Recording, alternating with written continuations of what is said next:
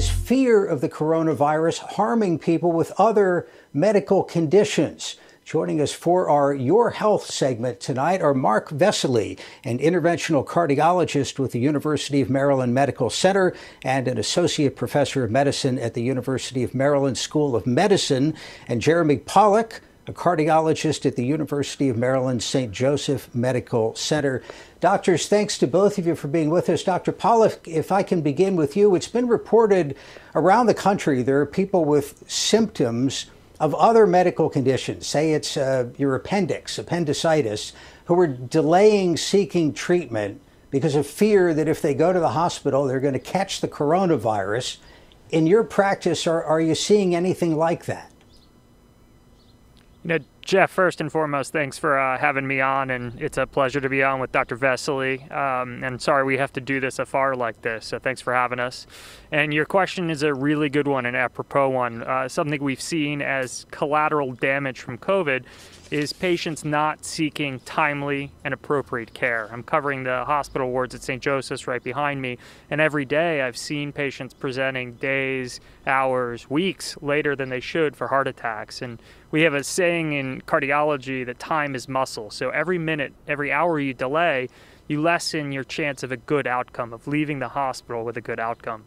And it's important you're having us on, Jeff, because both Mark and I are here to report back to you guys and to Marylanders across the state that St. Joseph's University of Maryland as a system is here. We're ready, willing, and able to take care of you with or without COVID. Dr. Vesely, you run a cath lab where heart attack patients are treated initially. Have you seen anything in your work along those lines? Absolutely, Jeff. I agree with what Dr. Pollock has said tremendously. We've had patients, and as you mentioned, across the state and across the country coming in with delayed presentations, having had symptoms for a while. That fear is something that's very important to get over. I think it's important that we recognize as patients that our systems have had weeks and weeks to prepare and continue to prepare to receive patients both with COVID-19 and with the same medical issues that we had 6 months ago, heart attacks and strokes, appendicitis. All of these things are critically important that people reach out, and you hear over and over again of patients coming in and talking about delaying because of this fear. So what are the safeguards that are in place in either of your hospitals? Somebody walking in the door at the emergency department, how is that handled? So we've had time to... Okay, so we've had plenty of time now to develop both infrastructure and our physical plant, the way that the patients are handled and kind of taken through an emergency room visit, as well as throughout the hospital, to really make it as safe as possible, both for the patients as well as our healthcare provider team, to limit the chances of exposure of people with COVID-19 to people without COVID-19, and to do very rapid screening and try to separate those people. So walking into the emergency room, you should expect to very quickly be screened for potential symptoms related to COVID-19, and then taken down pathways both physically and structurally within the healthcare teams to manage each person's individual problems as best we can. Always a good idea to review what those symptoms are, whether it's a stroke or a heart attack of some kind, and especially because the symptoms can differ between individuals, between men and women. Dr. Pollock, what sort of symptoms do you not want somebody waiting on? You know, the classic heart attack symptoms that we teach patients are sudden onset chest pain. Now, not everyone says chest pain. It's a discomfort that can be in the middle of your chest. It's a tugging. It's a pressure. It can be associated with shortness of breath, with nausea, with sweating, with just not feeling right. Sometimes it can be an impending sense of doom. Things that you normally don't feel that come on suddenly. These are all things that you have to recognize and call and seek help right away. Let me remind our viewers, if you have a question about the heart, about the coronavirus and the intersection of those, give us a call. We'll have the number up on the screen. You can also send your questions to our email address, which is livequestions@mpt.org. So, Dr. Vesely, the coronavirus itself, the intersection of that and people who have heart issues, maybe somebody you've placed a stent We know there's a clotting issue in some people with the coronavirus. What should they be alert to? Well, a couple different reasons to be concerned about the blood clots. And again, you see blood clot issues manifesting in heart attacks as well as in stroke patients as well.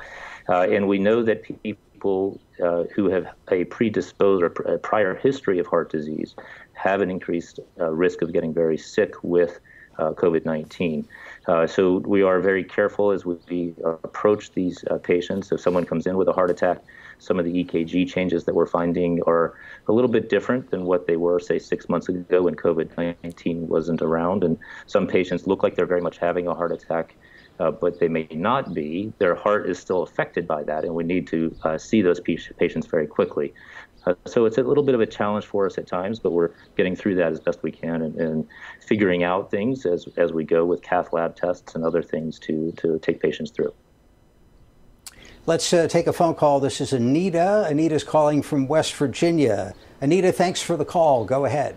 Yes, hello. I know there's still so much that needs to be learned about the coronavirus and how it spreads. My concern is if you're around people who are smoking, either tobacco cigarettes or those e-cigarettes, can the virus be, if that person has the virus, can the virus be transmitted by breathing that secondhand smoke or the vapors from those e-cigarettes?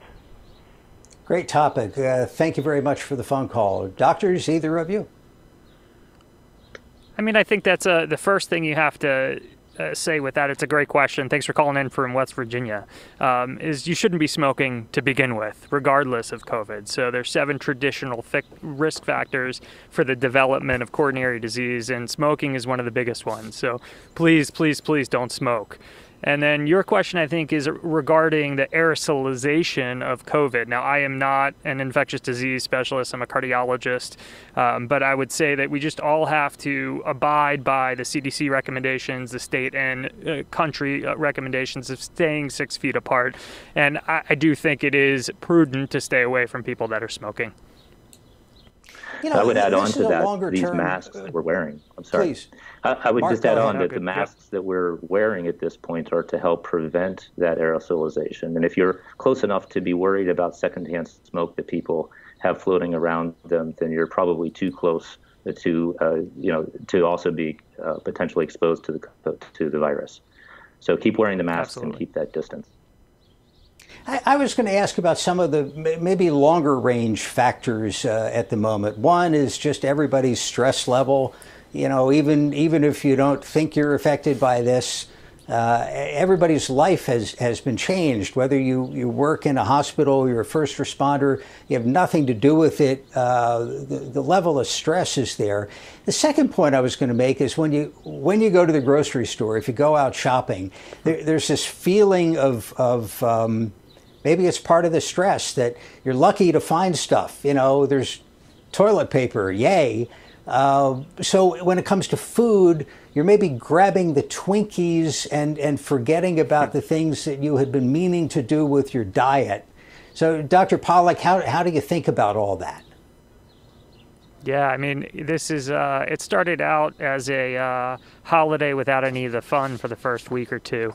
And now we're in week 9 or 10, and we're all finding that we're violating the first 3 risk factors for heart disease, which are the fountain of youth, with diet, exercise, and weight loss.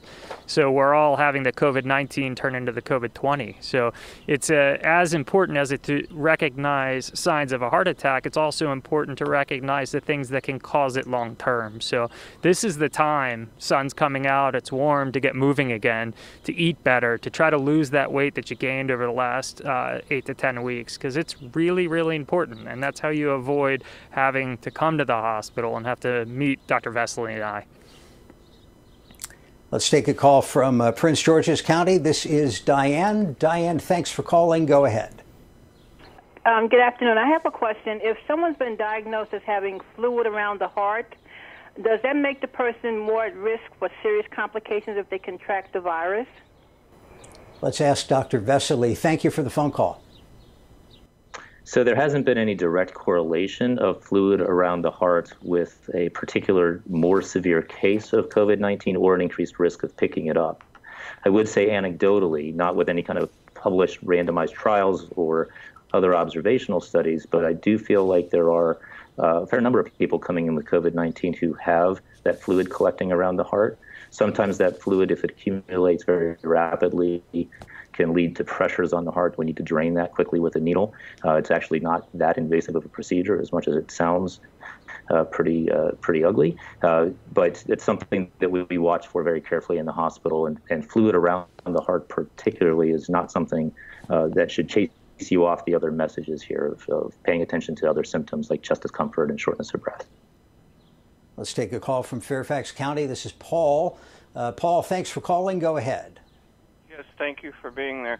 Is there something we can do from home when we start to have symptoms to be proactive, to try to get as much treatment as possible from home so that we can avoid having to go to the hospital and have all of those difficult treatments? Some providers may not be that proactive. If you have somebody with lung susceptibility, maybe early use of steroids, maybe early use of some oxygen.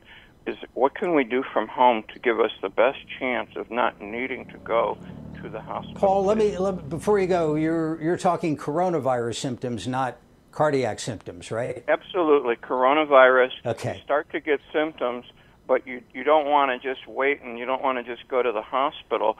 Should you push for steroids? Should you push for a inhaler? Should you push for oxygen? What can you do from a home setting?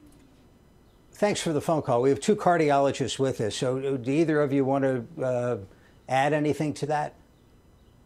I think it's important. Sure, absolutely. Go ahead, Jeremy. All right, Mark, thanks. To address both COVID and non-COVID symptoms, Paul, so it's a great question, and we want to keep patients at home as much as possible. And so now there was waiver 1135, which CMS and the payers just enacted about 7 weeks ago, that allow us as physicians to provide care virtually. So we all have, for the most part, cell phones that have video cameras on it. So now when I'm in the outpatient setting, I'm seeing my patients via FaceTime or via video conferencing application. So if you're having symptoms, whether or not it's COVID symptoms or you think it's cardiac symptoms, you can access me. You can access our primary care doctors at St. Joe's, at University of Maryland. You can access our specialists via virtual visits where we can help you assess the risks and benefits, listen to your symptoms and decide, hey, what are the tests that you need? Do you need to come to the hospital, or is this something that we can delay and see you in a few weeks? Dr. Vesely, did you want to add to that? I think Dr. Pollock hit the nail on the head there. There are hotlines, and they're established through both of our centers, that if you struggle to reach out to your other established doctors, or you just need help, you should reach out to us. And you can find us through our websites and things to reach out. So rather than sitting on things and just waiting, call out for help. Yeah, Dr. Pollock, on the subject of being in your profession and having to do an appointment virtually, you can't take their blood pressure, you can't look at them. How much of a handicap is that for the doctor? You can't take vitals. Yeah, I mean, it's a paradigm shift for all of us, but you can do 95% of the visit virtually. Most patients have a blood pressure cuff that gives you what their blood pressure is in the moment, what their pulse is. A lot of patients have pulse oximeters at home. You can actually visually see a patient. I can get a lot of the physical exam just by having them move the video camera and then listening to the patient. Dr. Vesely is one of my mentors, and something that we're taught as we're in training is the history, actually hearing what the patient has to say, is 90 to 95% of the battle. So we can do a lot of this without physically having you present in front of us. So it's very important to recognize this, that you don't always have to access the emergency room. You can access us from the primary care or specialist setting in a virtual sense. All right, I just have half a minute. Dr. Vesely, let's end with some bottom line advice here. From cardiologist standpoint, what are the things that you don't want somebody ignoring today because they're afraid of coming to a hospital? So the classic symptoms, again, for a heart attack are chest discomfort, whether it being pressure or a squeezing sensation or other type of pain associated with shortness of breath, sometimes very heavy sweating, being nauseated or being dizzy. Those are the main symptoms to look out for a heart attack. For a stroke, a nice acronym to kind of point to is called FAST. F is for a facial droop. A would be for arm weakness. S would be for any kind of new slurred speech. And T for time. Remember that time is muscle and time is brain, and reach out for that help. Very good. Dr. Mark Vesely, Dr. Jeremy Pollock of the University of Maryland Medical System. Gentlemen, thank you very much. Your Health segments are a co-production of Maryland Public Television and the University of Maryland Medical System.